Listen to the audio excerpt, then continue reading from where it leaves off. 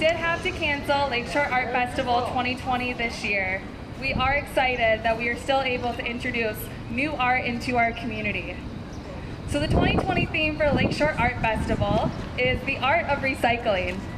So this year we partnered with PADNOS Recycling and 4 local West Michigan artists to create 4 different sculptures that are made of at least 90% recycled materials.